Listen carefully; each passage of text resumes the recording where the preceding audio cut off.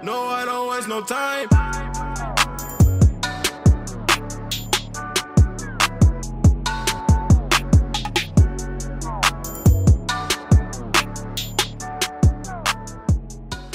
How you doing, guys, and welcome back to a new video. For those of you that are new to the channel, my name is Joshua Daniel George, social media marketer and online coach.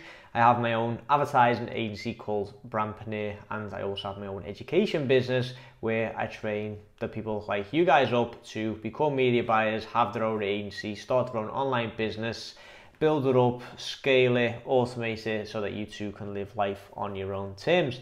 And I basically want to discuss a topic which is one of them, like, I understand why a lot of people make these mistakes, but I sort of want to nip this in the bud as soon as possible because, first of all, I made the same mistakes as well, and it's very, very hard to get out of this. So hopefully this can sort of switch your whole perception of the agency business model, change sort of your mindset around it so that you can sort of break through those barriers, you don't plateau with your agency, and you can actually scale this, you know, to the absolute next level. So what I'm going to do is I'm going to briefly describe what the average agency looks like nowadays, you know, with all the gurus out there that are teaching this and sort of promoting this way of thinking and so on and so forth. The reason being because I've done the same, I've made the same mistakes in the past. I've actually switched, so in the last 12 to actually longer than that, 18 to 24 months, I've completely restructured, first of all, my mindset when it comes to having an agency and just the whole agency structure in general. And it's everything is just being performed much better because of this, and no longer am I sort of like, you know, bobbing around the six-figure mark. You know, we've actually, you know, been able to take the agency to a new level, which I'm obviously, you know, incredibly proud of. It's taken a lot of hard work, a lot of system building and so on and so forth. But now, looking back in hindsight, you know, it was like, previously I was blind and now I can see, right? Like, you know, in hindsight, the steps that I've made were very, very obvious, but when you're in that sort of pre-six-figure mark, just starting out, and you're seeing all these videos online from people telling you, you know, to do one thing, it can be very, very difficult to sort of look at things in this way. So without rambling on too much, I'll sort of briefly draw out what I'm talking about. So for those of you that are just getting started with SRMA, or, you know, you've already in SRMA for a while, but you can't just get past that 10K a month mark, or the six-figure mark, you know, whatever you want to call it. This is basically what your agency will look like now, right? And of course, this won't be completely accurate for everyone. You know, I can't predict, or I can't, you know, see how you guys have structured the agency. But like I said, this is what it looked like for me, and I know that this is what it looks like for a lot of you guys as well, because a lot of people that join my program, whether it is the beginner program or the high-level program, this is what the agency is usually structured like, provided that, you know, that person has actually done a course previously and watched other people previously, and then they come to me, and then once we change these little things and we implement these little changes, that is when they start pushing the needle again. So of course we've got the 4 pillars. I know these are really ugly pillars, guys, I've just quickly drawn them. We've got outreach, we've got sales, we've got project management, and we've got project development. So briefly, because of course I've got, you know, a dozen of videos about this, outreach is where you reach out to potential business owners. You know, you can do that via email, via Facebook message, via Instagram, via LinkedIn. What else have I missed out? The appointment setters is another one that's all of a sudden very popular nowadays. I see a lot of people doing this. I think one person must have said they have used an appointment setter, and then it's like this train of thought, right? Like everyone starts using it because now that is like the new big thing. Let's see if I missed anything there. So email, Facebook, Instagram, LinkedIn, appointment setters. That's all I can think of at the moment. If I've missed anything out, just let me know. But you know, you guys get the point, right? Like those are sort of the standard ways of outreach for anyone who's getting started. Oh, we've got cold calling as well. No idea if people actually still do this, but I know that it was a method of outreach back when I got started. There we go, that's a very old-fashioned dial-up phone there. And then sales, there's 2 ways of going about the sales, right? When you're sort of in this situation, you either do it yourself. There we go, that's a little man, that's you. And then of course we've got a closer, so you basically get someone else to do it on your behalf. Then in terms of the management, it can differ, right? It depends on how you've structured it. Some people use Slack, some people use Facebook Messenger, some people use WhatsApp, some people use Skype. What else have I seen? Bootcamp or Basecamp, one of the two. I can never remember what it's called. And then what else we got? Monday.com, whatever. Asana is another one. So you've got a bunch of sort of communication / management softwares that a lot of people use. And then in terms of development, again, there's sort of two routes that people go down. Either they hire a cheap freelancer because that's what they've been told, right, to work on the business, not in the business. God forbid you work on the business or work in the business. That's what's that like? Anti-Guru 101. If you work in the business, you definitely won't achieve anything, right? If at least that's what the gurus say. So freelancer, either off of Upwork or the Facebook groups, that's the standard route.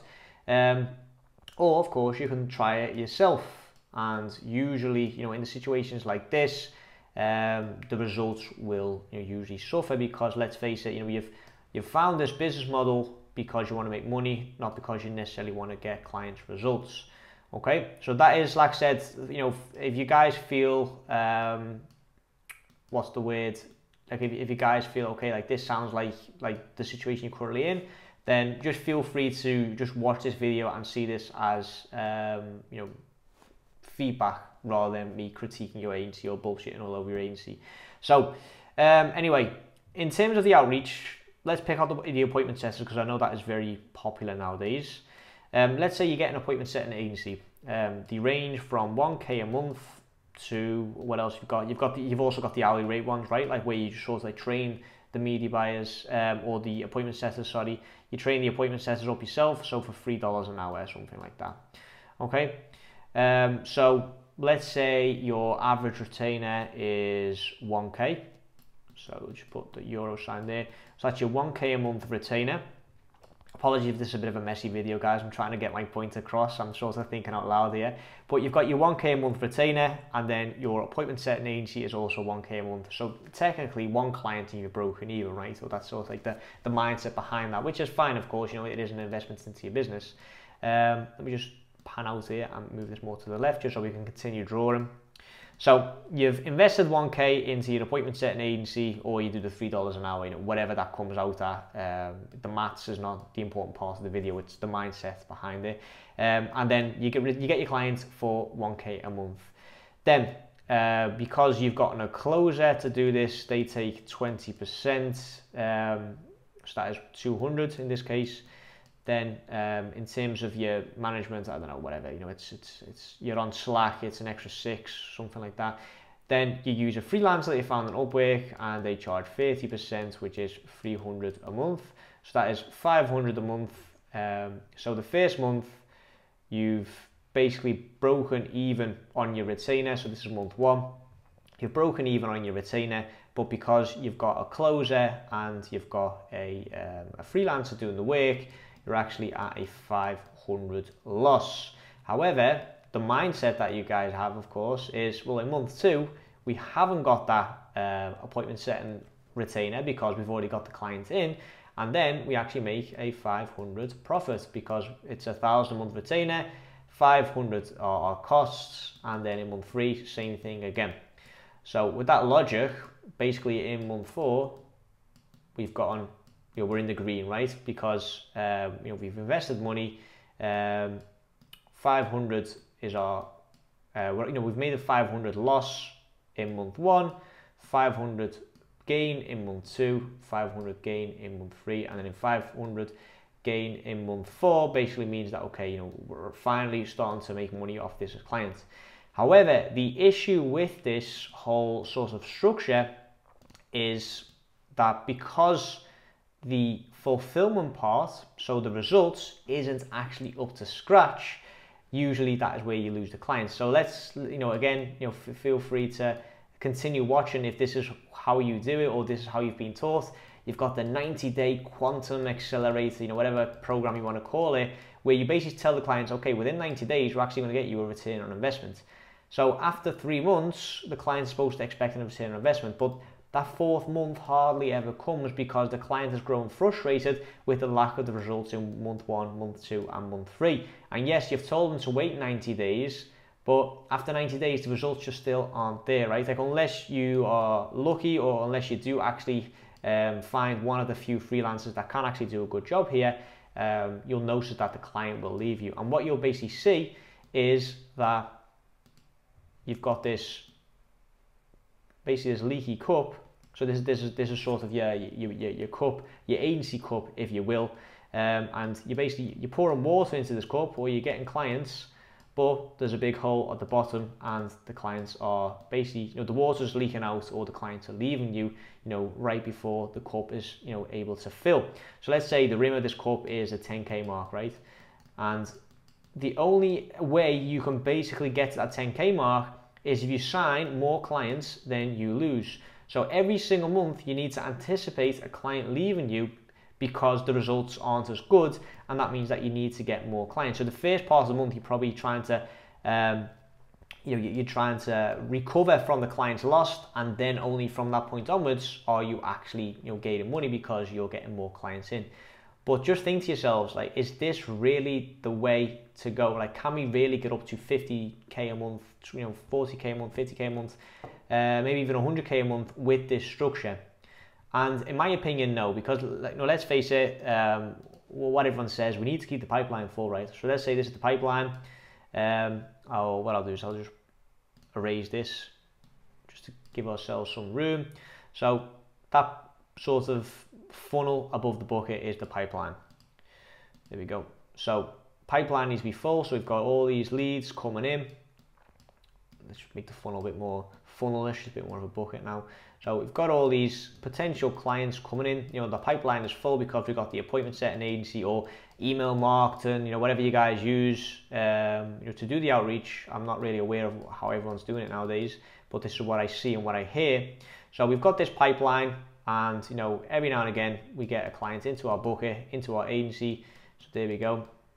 And then, like I said, because we can't get the results, the client will eventually leave. So we need to literally be in the trenches 24/7, trying to keep that pipeline as full as possible, doing everything we can think of to basically get more clients in than we lose.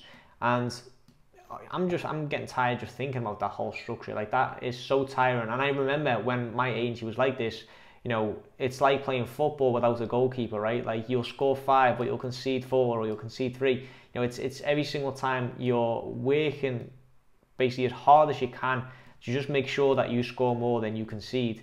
And like I said, this is just this vicious cycle, right? So you lose a client, so you go back to outreach, so you set up all these systems, you get all these appointment setters, you maybe even start running ads for yourself, which cost even more money. You send that message on LinkedIn, on Facebook, you're in the Facebook groups trying to find that new golden nugget or new method of outreach, and then you get a client, you lose the client because the fulfillment's awful, and so on and so forth, and it's just this vicious cycle over and over and over again. And like I said, if this sounds familiar, guys, then just continue watching. If it doesn't, if you're happy with the way things are going, then feel free to click away. But I know that for a lot of you guys, like, this is the case, right? Like, this is something that you guys are dealing with. And in my opinion, if you really want to scale, there are 2 things that we really need to focus on. And that is, of course, the outreach. There is a method in the madness. I definitely agree that the pipeline needs to be full. But more importantly, I think the development needs to be on point as well. Like, at the end of the day, guys, okay, I understand, social media marketing, SMMA has got this stigma around it, has got this sort of perception that, okay, sign 2 clients, live the Latte lifestyle, sign, a couple of clients, quit your job and travel to Bali, or, whatever you want to do. But at the end of the day, guys, we are actually generating a service-based business. And in my opinion, you need to actually be offering a service that you are proud of. And there are 2 ways you can do this, in my opinion. So we just make this arrow go this way, because it's obviously a bit messy if you do it here. So with the development, with the Facebook ads, or whatever you offer, Google ads, Snapchat ads, Bing ads, I don't really know what you guys will offer nowadays. We just focus on one service, which is Facebook ads. We are extremely good at what we do. And quite frankly, I am actually the one that runs the ads for my clients. I'll explain my structure in just a second, but what I would recommend you guys do, obviously, do whatever you want, but become the expert yourself, okay? So actually learn Facebook ads. Develop that Facebook ads skill. Okay, why? It's a high ticket skill anyway. Like if you know how to run Facebook ads, it's like once you learn multiple languages, the next language you learn will be easier because you already recognize patterns from the previous languages that you've learned. So if you understand Facebook ads through and through and you look at the Google Ads Manager, you will recognize things that are the same with Facebook ads. You will see, okay, well, this is the same as the campaign level. This is the same as the ad set level. You know, this is how we run the ads. This is the copy that works. This is what doesn't work. And then the same thing, if you understand Facebook and Google, you'll very, very easily pick up Snapchat as well. You'll pick up Clubhouse as well, because the marketing at its core, the structure of media buying and, you know, basically marketing, basically satisfying the need of the customer, that stays the same. Okay, so if you become the expert at Facebook ads, then you will get your clients a better return on investment. You'll make more money because of it, and you'll be able to charge much more as well. So if you are the expert, rather than basically losing a client after 90 days, you will keep the clients on for longer. So your lifetime value will actually go up. Rather than a client leaving after 3 months, they might stay for 8 months. And if you charge $1,000 a month, that's $8K per client. They might even stay longer, might stay for 12 months. That's $12K a client. And then it's fine. You can get that appointment agency for $1,000 a month. You can run Facebook ads for $1,000 a month, because you know that on the back end, you are actually making a lot of money, off the back of it. So it will always be profitable. Okay.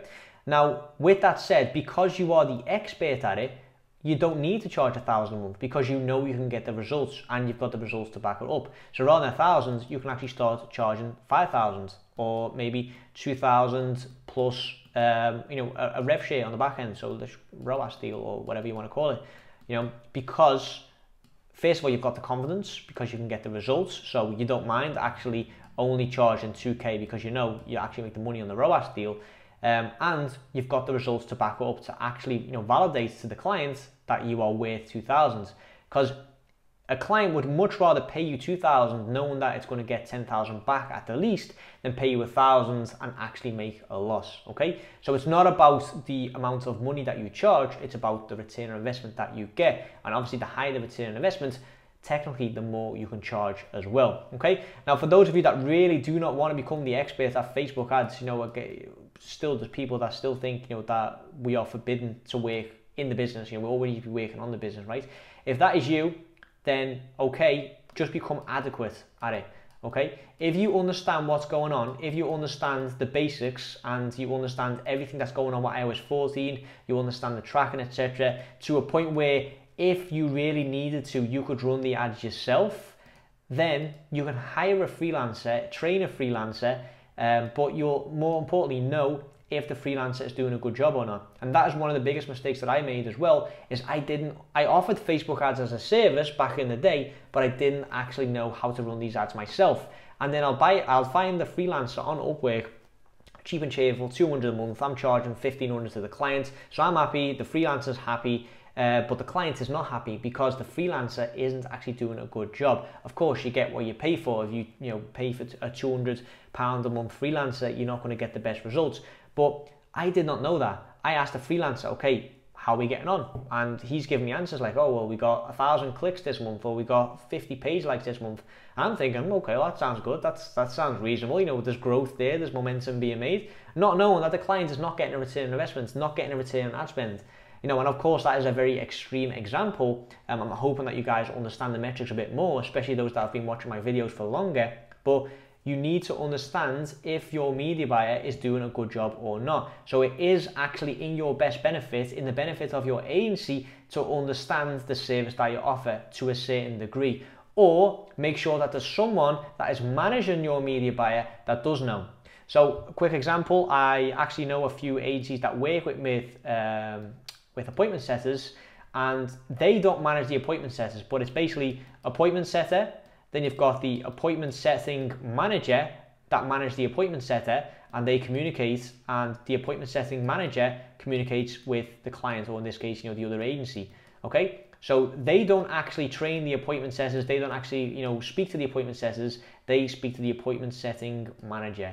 And that way, the appointment setting manager knows exactly if the appointment setter is basically doing his job and working well enough. And then you, the agency or the client, all you need to do is basically speak to the manager. Same goes for the Facebook ads. If you don't know how to run Facebook ads, make sure there's someone in between you guys. So you've got agency owner, and then you've got maybe like media buying manager or something like that, and then you've got the media buyer. And they run the Facebook ads, they communicate with the media buyer manager, and then they communicate with you. And then you know, okay, at least the Facebook ads are in safe hands, despite the fact that you have no idea what's going on. Okay, so that is another option. But like I said, I would highly recommend to just have an adequate amount of knowledge on the Facebook ads, or actually become the expert yourself. And if you do become the expert yourself, you haven't got that 30% profit, profit loss because you're outsourcing to someone else. You actually have more profits. You'll realize that it's much less work than you might first think. It's obviously a high ticket skill, so technically you will never actually go poor ever again, because worst comes to worst, you can just start running ads for yourself, offer a service, or or offer your service to other agencies, if necessary, if that is a point that you need to get to.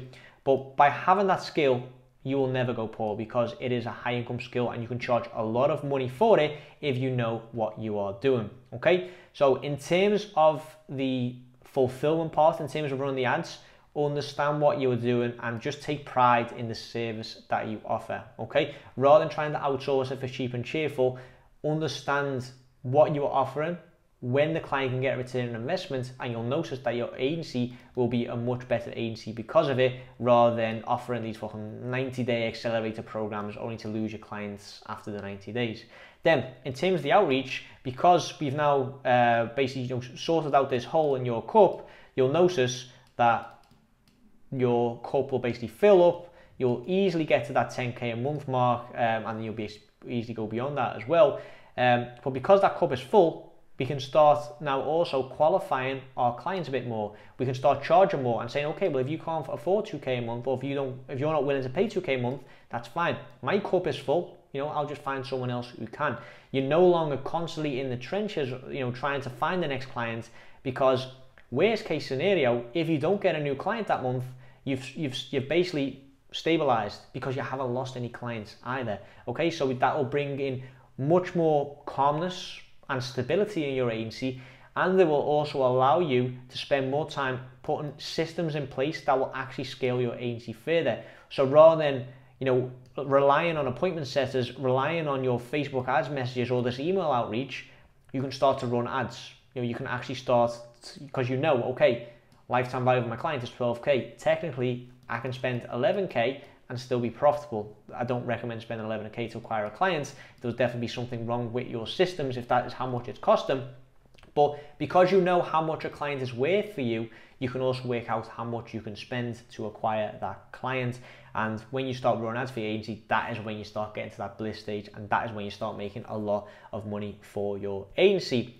So that is it for today. My apologies for the rants and all the messy drawings. I hope I came across, brought across the message that I wanted to bring across, which is actually, understand Facebook ads, or understand the service that you want to offer.